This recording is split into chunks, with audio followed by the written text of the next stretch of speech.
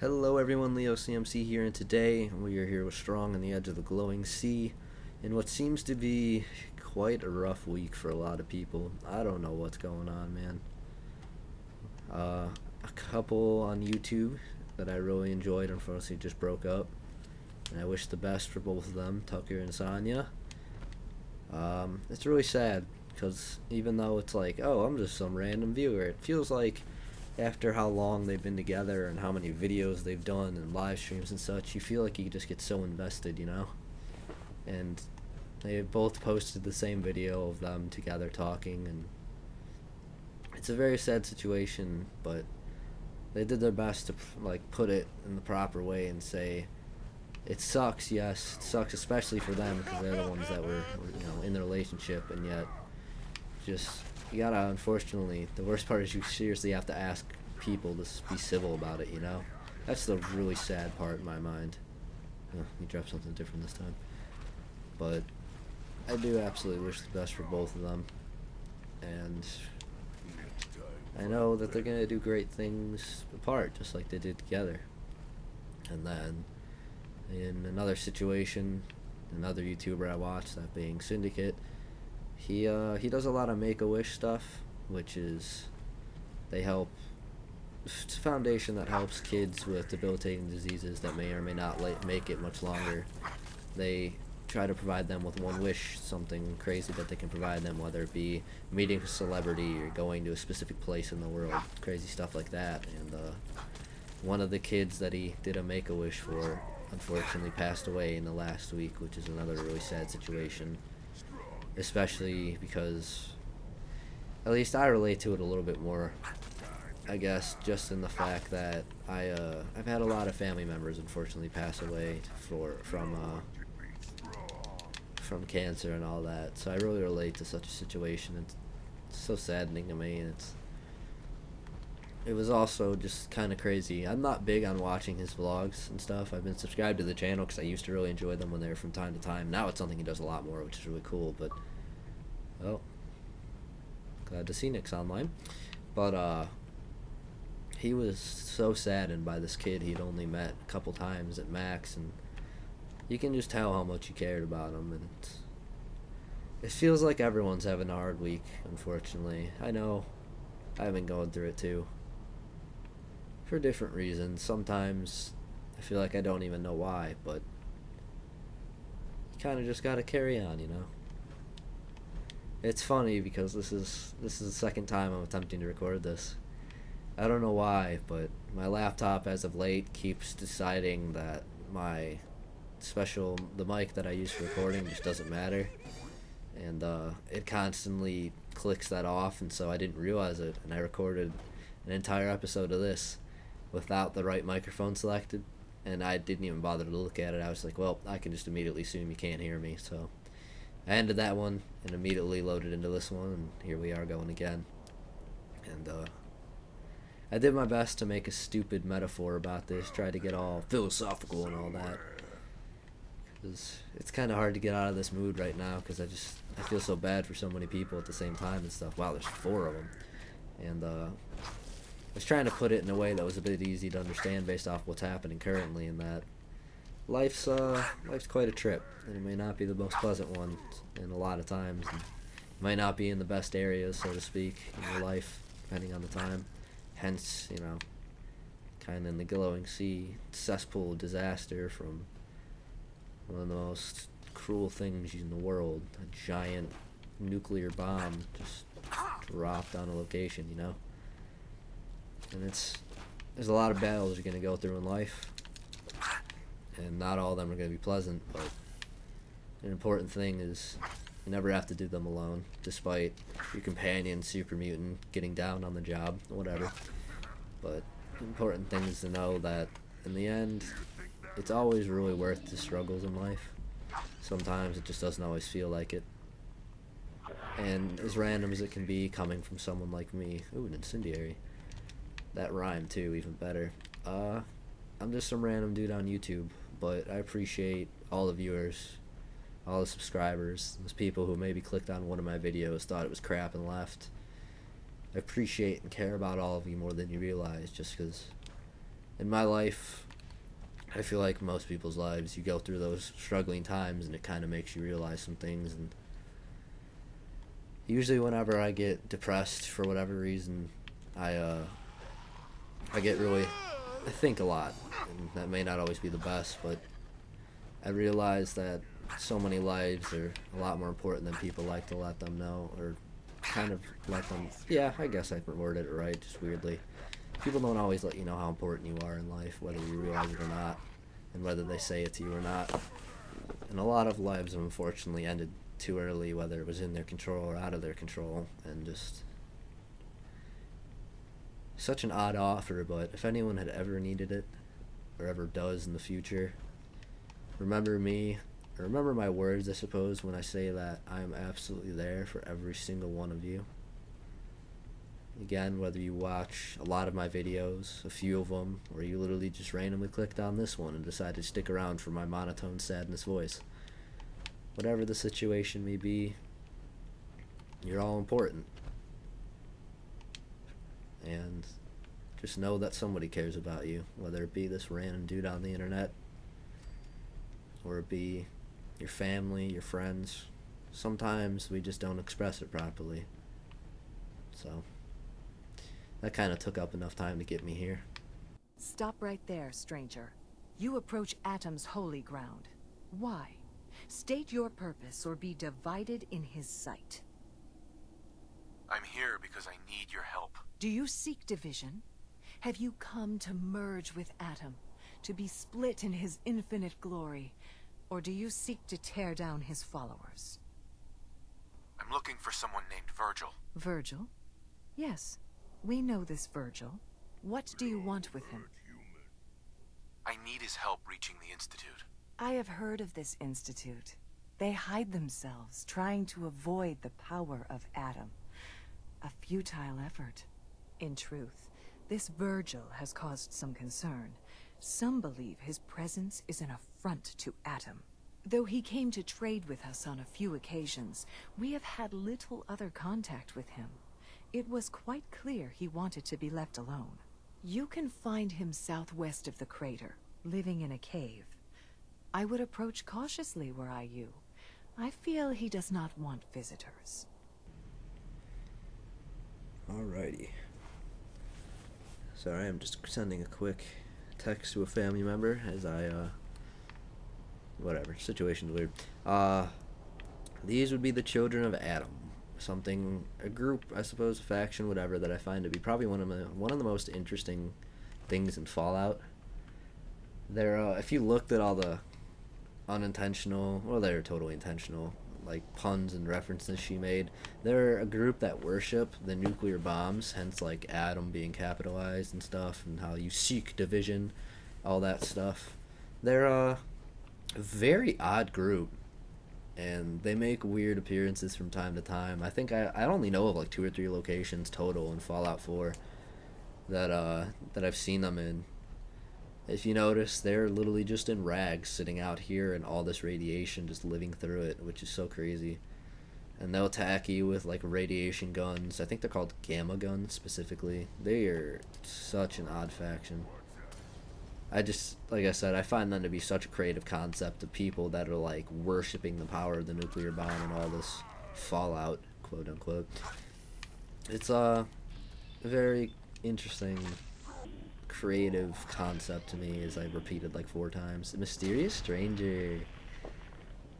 Really cool because he appeared in my last video too. My last recording he was there too, and I rarely get him to appear, so. But so we were looking for Virgil, who is an Institute scientist that managed to escape as he disagreed with what they were doing, I believe is the exact situation. But he's somewhere out here hiding in the glowing sea because he expected to be killed for what he did, which he's absolutely right.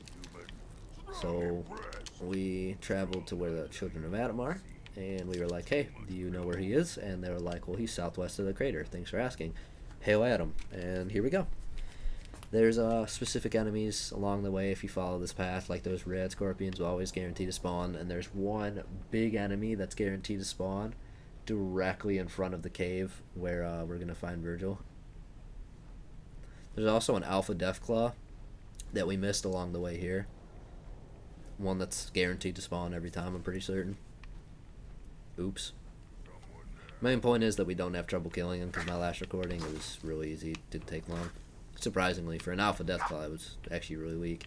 Just tells you how strong you get later on in the game, honestly. Yeah, whatever. I'll let Strong handle that. Good job, Strong. I know you are, buddy. Don't worry. So we're already almost there. This is probably going to be a short episode. It's funny because I managed to cut down the recording by like 8 minutes, which is really interesting. I think I just took a really weird path in my last recording. Now look on that hill right there. If you look at it closely, you can see something there. Just get the outline. Take your guess. I'll give you 3 seconds. 3, 2, 1. That's a Deathclaw. This Deathclaw is guaranteed to spawn in front of Virgil's cave at all times. At least I'm pretty certain it respawns, because I remember having to fight it more than once. Just how it works. Deathclaws are kind of ridiculous, because they'll stagger you with most hits, and they'll pick you up a lot. Deathclaws are very unfun to fight, in my opinion, specifically because they have really fast auto attacks. Well, I'm thinking in a different game. And that, because they'll get staggered and then just casually pick you up, because that's how they work. Which, they can insta-kill you with that, given that you're weak enough. Or, in that situation, they do like no damage and just waste your time, because Deathclaws. So, we just picked up a spatula off a dead Deathclaw. Gonna leave that there. Just leave it in the air. Don't know what just happened. Moving on, this is Virgil's cave. Virgil's laboratory, otherwise known as Rocky Cave, which is funny because along the way we passed Cave. If there's anything Fallout does right, it's the name of its locations, right? So as you can see, we've got can chimes. Disarm those. He's going to know you're coming regardless. And as you can see, he's got a spotlight. And he's got those 2 turrets there. And this is Virgil. Hold it. Take it nice and slow. No sudden moves. I know you're from the Institute. So where's Kellogg, huh? Trying to sneak up on me while you distract me? It's not going to work. I'm not stupid. I knew they'd send him after me. Take it easy. Kellogg's dead. Dead? He's dead. Don't you lie to me. Did you? Kellogg was ruthless. There's a reason the Institute used him to do their dirty work for so many years. I knew they'd send him after me. Tried to prepare for it. But I still wasn't sure I'd make it. And so you killed him, eh? Then what do you want with me? I know you were part of it, and you escaped. They sent Kellogg to kill you. How the hell do you know any of that? No, it doesn't matter. I'm not going back. I can't go back. Look at me. Why are you even here? What do you want? I need whatever information you've got. Anything to help me get into the Institute. I'm sorry, what? You want to get into the Institute? Are you insane? Never mind how nearly impossible that is. Even if you were to succeed, it'd almost certainly end in your immediate death. What reason could you possibly have for taking that kind of risk? I'm trying to find my son. The Institute kidnapped him. Oh. Oh no. I had no idea. I'm sorry. Yeah. The Institute has taken people from the Commonwealth in the past. If your son is one of them, I can understand why you'd want to get in there. I can help, but I'm going to need something in return. You help me and I'll help you. All right. If I help you, you're going to do something for me. Before I was forced to leave, I was working on a serum to reverse this mutation. It could return me to normal. You understand? So if you get in there, I need you to find it in my old office and bring it to me. I think that's pretty reasonable in exchange for helping you. All right? Let's talk details. First things first. You know how synths get in and out of the Institute? Yeah, they use some sort of teleporter. Well, well. Not many know about it. Pretty closely guarded secret. You've certainly done your homework. It's commonly referred to as the molecular relay. I don't understand all the science behind it, but it works. Dematerializes you in one place, rematerializes you in another. I'm sure it sounds crazy, but it's a reality. The relay is the only way in and out of the Institute. You understand? The only one. That means you're going to have to use it. Now, have you ever seen an Institute courser? Sure, lots of them. Don't bullshit me. More than one of them and you wouldn't be standing here right now. Coursers are Institute synths, designed for one purpose. They're hunters. Operations go wrong, a synth goes missing, and a courser is dispatched. They're very good at what they do, and you're going to have to kill one. Let's go. Just point me in the right direction. Well, I suppose your enthusiasm counts for something. Every courser has special hardware that gives them a direct connection to the relay in the Institute. It's embedded in a chip in their heads. You need that chip. But to get it, you'll have to find a courser. Now, I don't know exactly where you can find one. They haven't sent any after me. And sitting here waiting doesn't seem like a good plan. You're going to have to hunt one down. I can tell you where to start and give you some help finding one. But you'll have to do the dirty work. Tell me what I need to know. All right. The primary insertion point for coursers is in the ruins of CIT, directly above the Institute. So you'll want to head there. Now, the relay causes some pretty heavy interference all across the EM spectrum. You've got a radio on that Pip-Boy, right? When you get to the ruins, tune it to the lower end of the band and listen in. You'll be able to hear the interference. Follow the signal, and it'll lead you to a courser. Then, you just have to not get killed. Not gonna lie, the odds aren't in your favor here. But if you do make it, remember what I said about the serum. I need it badly. I really do hope you find what you're looking for. I don't really know how to properly say how awkward his mouth was in the final line there. It was so off of what he was saying.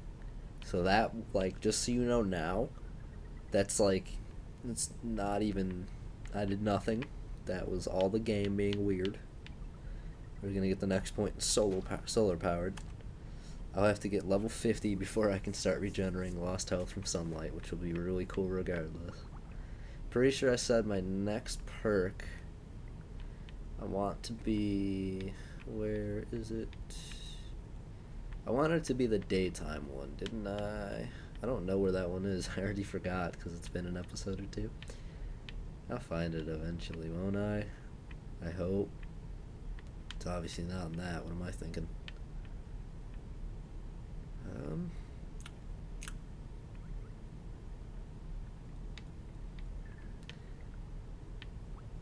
How have I not found it yet?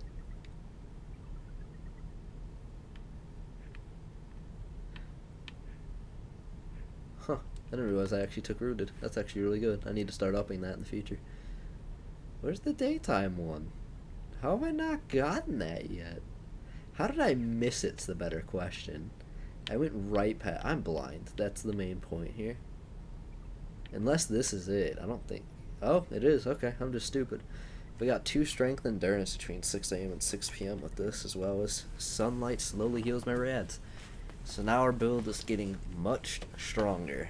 Now that I actually realized this was a perk that we can use.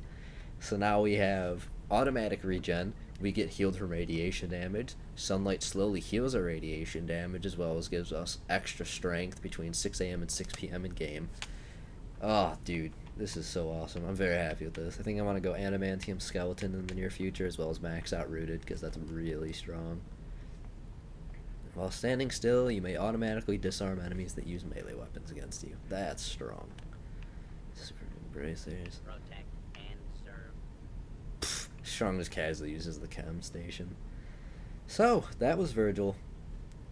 He's an interesting dude. He is a scientist. He was human, and he got turned into a super mutant. And he was working on a serum to reverse that while he was... I mean, rads are part of what created you, dude. But yeah, he got turned into the super mutant, and while he was still in the Institute, he was trying to work on something to heal that. When we go to the Institute, which is obviously going to happen, we can potentially get into his lab, but we probably won't on this character. Getting into his lab requires, I'm pretty sure, maxed out hacking. It's like a master level hacking computer, so I've never been able to do it yet. I was like, there's got to be a way around it. There's got to be a password we can find somewhere. Nope. You have to have master level hacking to even get in there, which is kind of ridiculous in its own right. Maybe I'll try and get on my other character and do it just so we have some sort of closure, especially because I feel bad just kind of taking advantage of the dude. But that being said, thank you all very much for watching. I do apologize for the tone of this video early on. It's just sometimes you kind of got to get it out. This is Strong. It's a cool companion. We are currently in the glowing sea, as you can see. And we'll make it out of here. See you guys next time.